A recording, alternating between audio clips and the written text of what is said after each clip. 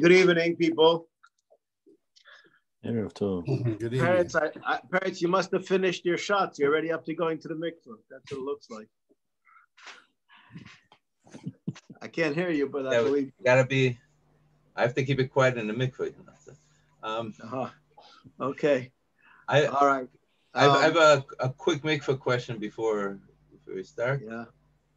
When the Gemara talks about the shir of a mikvah being 1 by 1 by 3. Yeah. Is the 1 by 1 square or round? I think that it's square. Why? That's what I thought too. But then I'll ask later about it, but there's the Gemara in Arvei Psachim about it that I don't understand like that. Okay. Well, you got me, so to speak, but the way that I understand it, it's square. That's what I thought too. Okay. All right. So I got another page from you, but it's different than the one that didn't come out, I think. Okay. Well, first thing I would like to do, I just want to learn the Mishnah. Then we're going to get involved over here because this is a subject which we touched on many times, and I believe it's fascinating. The subject is not all water is water. That's the subject which we're talking about. Rav might want to center himself into the frame. Which way do I go? This way? Yeah. This way? That's better. You can tilt the phone also. And how do I tilt? It works. Whatever. The Rav is centered. It's fine. No. Yeah. Okay. Okay.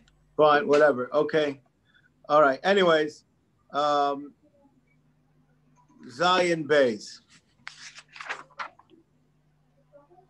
Elu Paislim B'loy Malin. So we're discussing the subject of the Mishnah is about different kinds of waters that fall into the mikveh, and they have different halachic statuses, and therefore they can do or undo things differently. That's the subject of the Mishnah. Elu Paislim B'loy Malin. These waters can passel, but they can't make the mikveh kosher. Okay, Mahamayim bein Tameim bein Tahirim. If you have water that's shuv, whether the water is Tameh, whether the water is Tahar, Mekvashim, if you have brine, excuse me, Meshlakais, if you have water that you had vegetables in it, Mekvashim, that you had Kvashim, Meshlakais, Atemed. Temed is you make, I call it fake wine. I don't know exactly what it's called in English. I think they call it mead. What do they call it? Mead. Med. Okay. Well, whatever. It just means that you soak the junk that's left over from the wine in water, and then you get fake wine. That's basically what it is. As long as it wasn't machmitzvah, so all of those things, even though they have a different characteristic to it, it's really only water. So being that it's only water, it has a show problem. No, it's the two things, even though if you would have mei shlokas, let's say, we'll use that as an example, that you could make on it a hadoma. So l'chayra, if I were to ask you a question, could that make shu'uvim or not?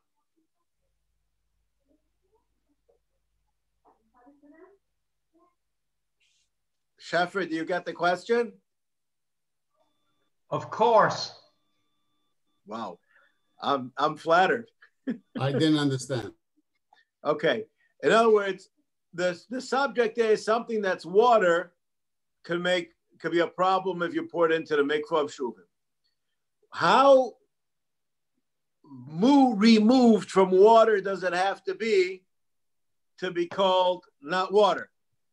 Now, if I take my Pepsi Cola and I pour it in, is that water or not? What's tea? How do I decide? At what point do I decide that this is not water anymore? That's the subject which we're discussing. So what I say, and this is like the question. So if it's ready, you don't make a shackle on it, you make a dove on it. So maybe it's not water. No, is the subject revolve around brachas? What does it revolve around? That's the question. Yeah, Yechiel, are you with us? I understood the question. Okay. Okay, Shlomo, it looks like you are pleading the fifth. No, I understand. I understand. Yeah, I understand. Okay. All right. So that's that. So here the Mishnah is making the statement that if you have all these things, even though they have moved away from being classical water, they're still classical water as far as our halachas are concerned. Ketzad poislim v'lo mailim. How do you have things that can passel and they can't be maila? So this is really a strange kind of a thing. Why? Because if it's not water, so how does it passel? Right? Knows if your banana falls in, it doesn't passel and it's not maila, right? But poisel v'lo maila means it has some kind of a watery halacha to it, and yet it's not enough that it. So what is that? So we're going to see. Mikvah sheyesh by arboim sa chaser kurtiv. You have a mikvah that's chaser, but nafal sham a kurtiv. Velvi achurta l'tzaycha lo yalu v'lo paslu. B'shloi shalugim. Avol shal shar mashkim. But if it's other kinds of mashkim, which are meiperos, hatzir, hamursim, hatemed, mishehechmitz, all of these things, meiperos is I don't know how to translate it. Probably have to get somebody who has like an art scroll to translate. Fruit juice is called Zaya Ba'alma. I don't know how to translate that into English exactly, but we all know what it means. It means that it's fruit juice, but it's not important enough to get a special name. It's generic. Anybody have a better translation for it? No, it's Ari, you don't look very happy. You're not on. You're off. I'm actually lost which Mishnah we're up to. I can't find it. We're at Zion Bays. Oh, okay, that's better. Thank you. Sorry. All right. Anyway, so the question over here is, I don't know what Paris is exactly. It's not water. That's quite obvious because it's not water, and it's not called the fruit. So when we have grape juice, the grape juice is called the fruit. Yes, Sheffer. The Mishnah prefaces this part of the section by calling it mashkim. Isn't that a clue, a giveaway that it's not mayim? The Sheva Mine Mashkims, Yachad Dam. One of them is mine. And for a kosher mikvah, you need water, not a mashka. You're not a Chabadsker. I'm not sure I understand what you're saying exactly. The first listing of things in the Mishnah was water-based. Right. And the word mayim appears there. Yeah. But when it comes to sha'ar mashkim, we don't call that mayim. That's true, but they're not so far away from water. And we're going to see, you know what? Well, the temed is the temed. Let's finish the Mishnah with that. Let's finish the Mishnah, and then we'll see if your question gets worse or gets better. Okay? No, it's I think that we'll get there. What do you want to say, Chiel? No, I was going to say that you have temed, mishehechmitz, and mishalehechmitz. Yeah, I understand, but so it could be just saying it's on the other side of the border. That's what he's saying. But let's just see what the other side of the border is. So that is, we have all these things. I don't know what they all are exactly. I can tell you their English names if that's what makes a difference. But we got the general idea of what's going on over here. Now, we have a problem with Sheffer over here because Sheffer says they're not water. And we said we can only make a mikvah out of water. So obviously over here, we're saying that they have some kind of watery characteristic, and that's part of what we're learning over here. So Ketzad, Nikva sheyesh bo arboim so chaser achas, you have a mikvah chaser, v'nafol atoicha is saw mehem, and they fell in a saw, lo helu. Why? Because they're not water. Hayu bo arboim so. If you had a mikvah already of arboim so, now once it's a mikvah of arboim so, you could put in whatever you want. You could put in shov, you could put in bananas, rocks, you could put in whatever you want. It's kosher and never can become puzzle. But what happens if you take out water, or I don't know whether the word water is the wrong word to use, you drain out of the mikvah liquid, right? You drain out of the mikvah liquid, and now you're back to 40 saw. So we know that part of that liquid that's there is some of this, my favorite English word, stuff, which is not water.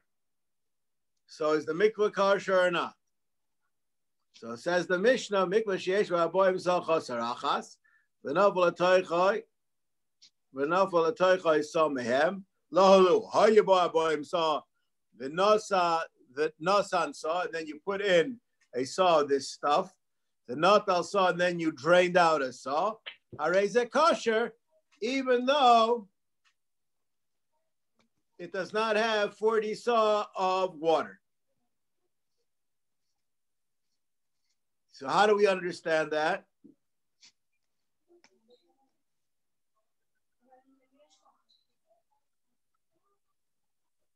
In the first case, it's not connected. In the second case, it's not connected. It's mixed. In the first both cases it mixes. The second, in the Seifa, it's mixed so much that you don't see a difference between them. So now, according to you, there's a new bittul of a bittul b'arboim saw. There's some sort of thing. It seems so. Okay, I'm saying, but that's that would answer the question. No, that's good. That would answer the question, but you understand why we're not so excited about that. I usually know how to find what the answer should be. I don't know why it happens that way. No. It's your methodology is good. Your methodology is good. I believe that you're on to the mahalach. So how are we going to answer this question? Wouldn't this apply to she'uvim also? No. Why not? You put shuvim in. I mean, because I make 40 saw, I add a saw of shuvim, and then I take out a saw of the mixed water. Still kosher. No, because then the shuvim became kosher. The shuvim became water. Okay, there you got your theory here. No, but this isn't water. There you have water that we call it tummy water. I don't know what you call shuvim. I don't know what you call it exactly. And that's colored or flavored water. Okay. So, whoa. Is it water or is it not water? I am sure chemically it's mostly water. You know what? If I wanted to know what it was chemically, I would ask a chemist. But we all know what it is. Nobody over here has any sfeikus. So if it's chemically water, why isn't if it's not shuvim? Why doesn't it machshir the mikvah? Either colored or flavored or whatever. Yeah, why shouldn't the machshir? If chemically is the subject.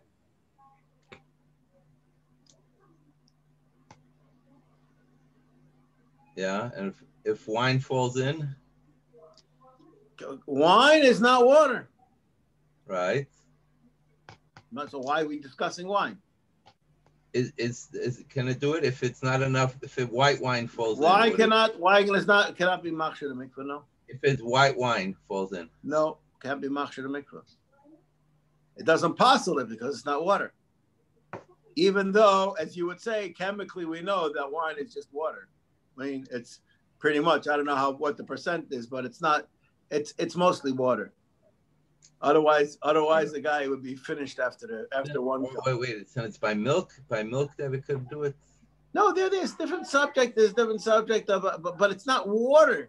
There's a little water. It's not. We're going to learn that Mishnah. but it's not water.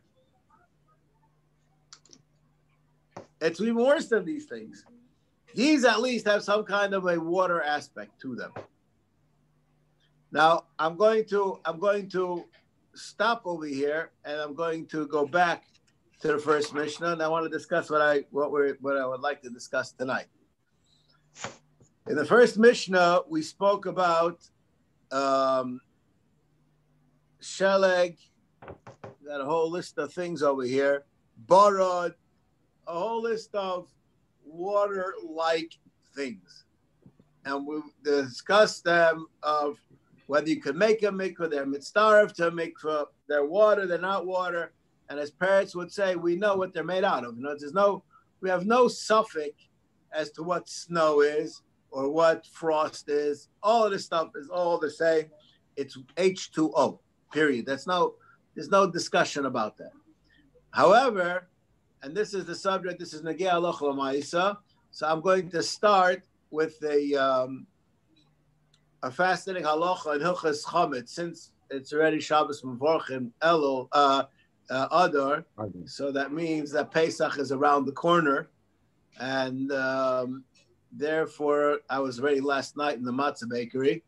So and I had this year, I actually had matzahs fresh. They're usually not there that early, but changing one of the places that I'm baking, I had to go there early, so I had some fresh matzah. Anyways, we're going to have a question over here about schnapps. Beer is chametz. What is beer? You take hops and you cook them, and then you ferment them. So it's ready. It's barley soup. Barley is the problem. Hops and barley is two different things. It's the barley that's the problem, or the wheat. But that's okay. Well, right. But the barley that goes into the hops. They kidney or something. Yeah, but the barley that goes into it, it's just soup, basically. That's what it is. That ferments. Okay, that's obvious. We know what that is, and that's chametz gomer. There's no discussion about it. Schnapps is questionable if it's chametz, even though schnapps is made out of chametz. Why is it questionable? How do you make schnapps? You distill it. What does that mean? You boil it up, and then there's some kind of a receptacle with a thing on the top, and it falls in there, and then it condenses, and then it drips down somewhere else, so you get the pure stuff out of it. So once it evaporated, even though it's in the steam form, according to some, possibly, for my favorite sayings, I say it lost its Tudat Zuhut. It's not what it was, and it's something new, and it's not chametz.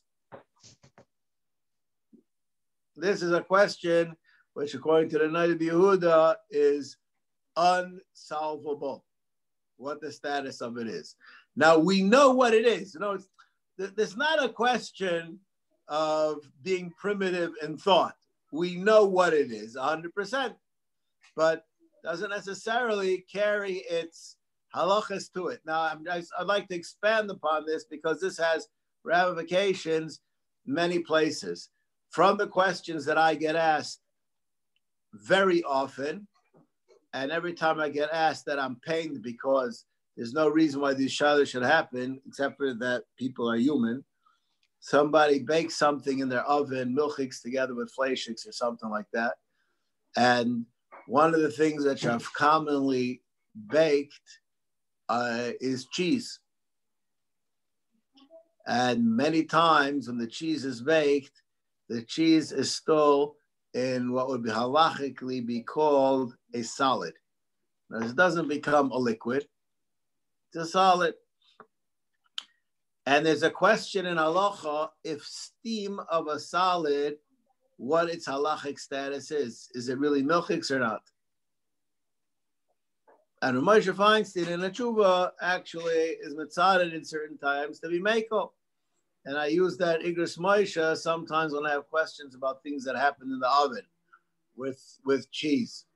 Because Zeyas Mashke Kemohu, Zeyas Eichlin Eino Kemohu. Now, obviously, we know that the Zeya of the Eichel is as much part of the Eichel as the Zeya of the Mashke. No, it's not a question of a primitive thought process. It's a question of character. How does halacha see it? Does it see it as an extension of it or not? So, by the same thought process, there are those Gedolei Achronim who say that your distilled chametz is not chametz. Are everybody over here? Okay. Now, what about if you have water that became evaporated, distilled, and then it recondensed? Will that be water that's kosher to make a mikveh out of it or not?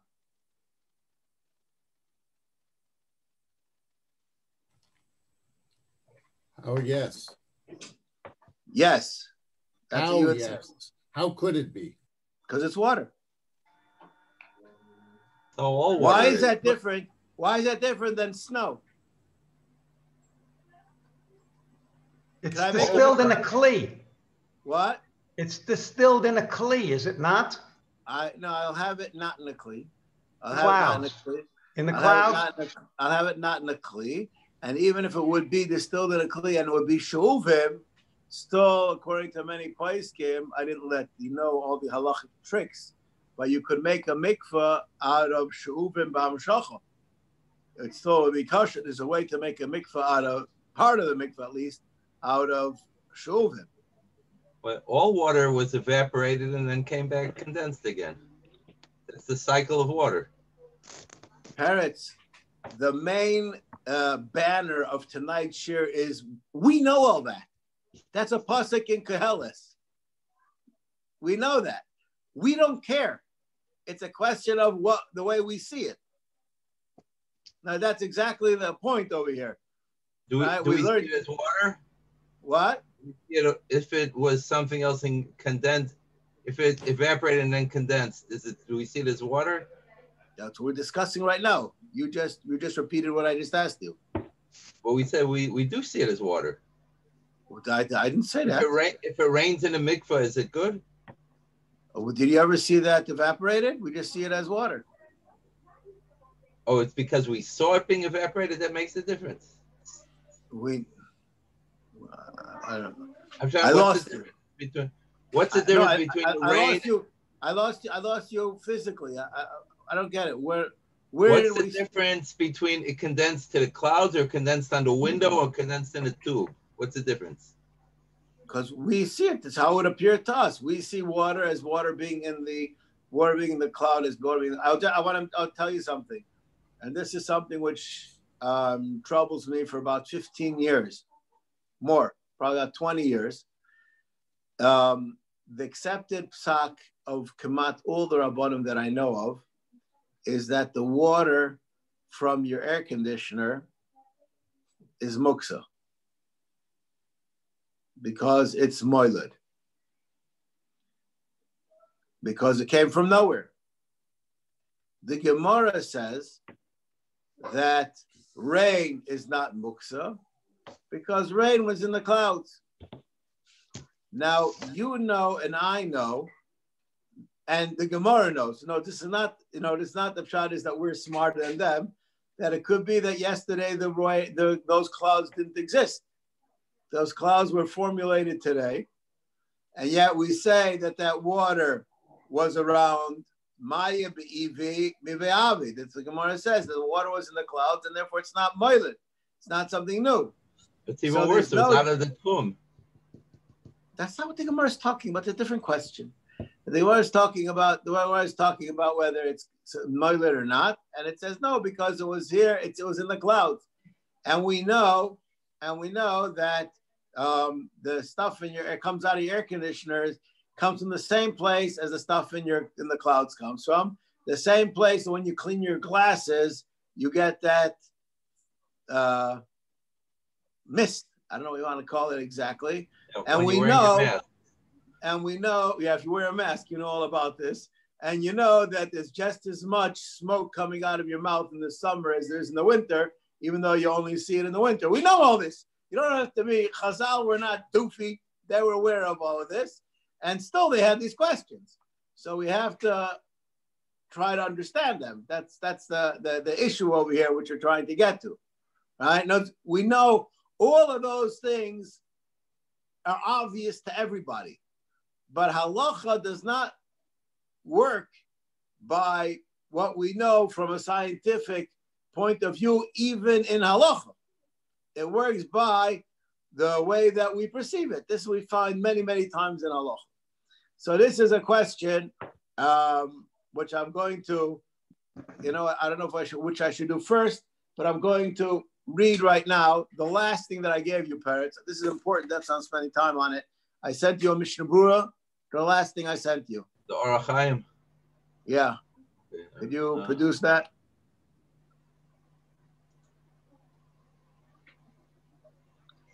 Okay.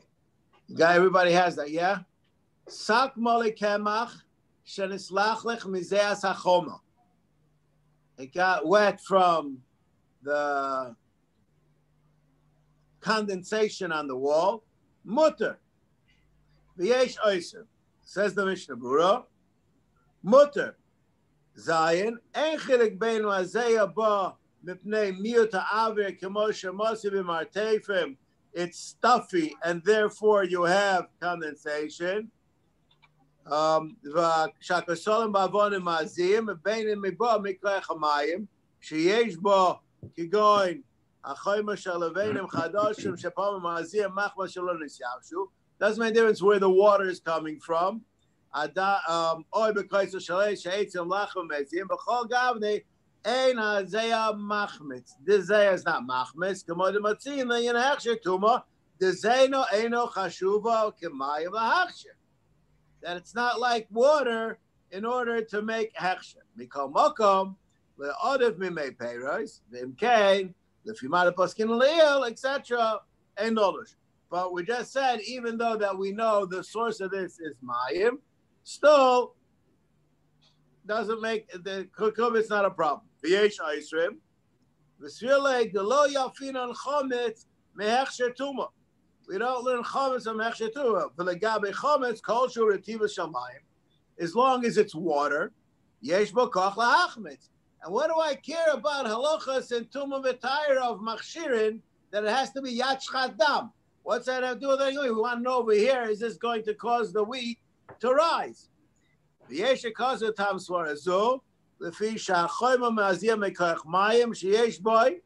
reason why it sweats is because there's water.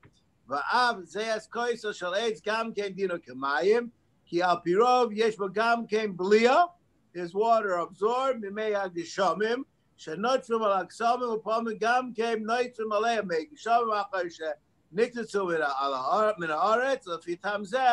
V'tamzeh b'zeh shel abonim oy shel matches oy shel zchuches gam l'svara zayin and machmes k'mov mei peres dami.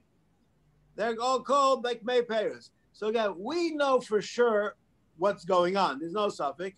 V'ledira ikigedei rishayna k'mo shezosom chav b'tchila u'mei peres hem mikol mokom yishlochu shlechatchila l'das ha'oisrim. Okay, so what did we just say? What did we just say? Anybody want to tell me that even though we know it's water, water, water, but could be even for chametz and matzah, it has two different halachas. Says the Shari Tzin Yud Aleph. Vatam k'mo shekosav abaz b'zel hashana avagav shekol zeya eina ela machmas v'tivas hamayim. For people like parents, don't make any mistake. We know why it's wet. Kivon shenivlo v'ksalim, it got absorbed. Yitzaloi mitayras mayim, it lost its tudat zahut liyin hechsher, and we don't see it as mayim. Liyin chimotz ad kam l'shonei. So even though we know 100% for sure what it is, but there are dinim. And the din will tell us that this is not machmetz, even though we know 100% that it's water. So I can bake bread. So I can bake bread with it, and I don't have to worry about it on Pesach. Maybe I can't eat it, but I can just leave it sitting around Pesach. Correct. No bal yarab, bal yamatzeh. Correct. That's what it says. Oh, there's the answer for the pizza shops. Okay. Okay. Maybe there's Maris Ayin. Seder. Okay, you guys can speak to your Orach Chaim rabbi. Today I'm the Mikvaot rabbi. I don't know anything about Orach Chaim right now. But I'm just reading. This is what it says, right? This is not my read. It's not my reading. This is the Mishnah. But the bottom line is we don't care that there's rising flour because in the end of the day, this is not officially water or whatever you want to call it.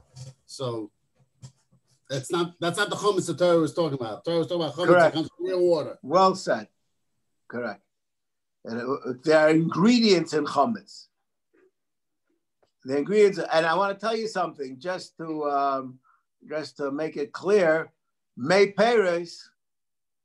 There's a machlekes. If it's machmetz yeser maher, it's not machmetz at all. What in the world? What are we talking about? All right. So now these are halachas. They're not scientific appreciations. Okay. This is step one. So I'm ready to introducing now. When we read our Mishnah, and our Mishnah says that there's barad, and there's kvar, and there's sheleg. So each one is a chidush that you could make it, or it's mitzaref to a mikvah. Not so bullshit. Not all things created out of H2O have the same halachic status. That's the flip side of the water the Rebbe was talking about. Is if you tried using that for Pesach, you shouldn't make matzahs with it. Correct. 100% true. This is, you just hit on the gluten problem. Those people who are celiac and they make matzahs out of oats that are grown in this special place in Scotland that does not have gluten in it, there are those that say that you're not yotze matzah with it. Because being that it doesn't have gluten in it, it cannot rise. So it can't be shmur matzah. Wow. Which is exactly what you said. Now, you have to have something that you have to watch that it shouldn't become rising. But if you took the rising stuff out of the wheat, so maybe it's mezainas, but it can't be matzah, because matzah has to be an aborted chametz. Right. Aren't you happy you're not gluten-free? This is one of the reasons. This is the halachic reason that you're not happy. That you're happy. There are probably other reasons that you're happy too. So why by the gluten do we look at scientifically how it works, and by the water we look at whether we consider it water or not? The exact opposite. You're saying the gluten, even though it looks like wheat and it's still wheat, but first of all, because parrots. Yes. Could you buy gluten-free matzahs? I never tried. Of course you can. That's what I was talking about, the gluten-free matzahs that people eat, and there's some that have this problem. And what are the other ones saying? That it's wheat, and you have no right to make such a distinction. They're in 100% agreement with you. No, you're not wrong, you're right. The question is, when do you say what? Yep, that's the question.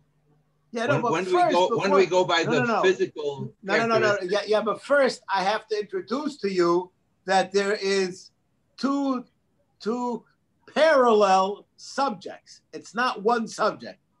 But the Tzad Shava is, do we look at what does it physically do, or do we look at what is the halacha consideration? When do we distinguish between one to the other? So and that is something that has to be learned in every situation.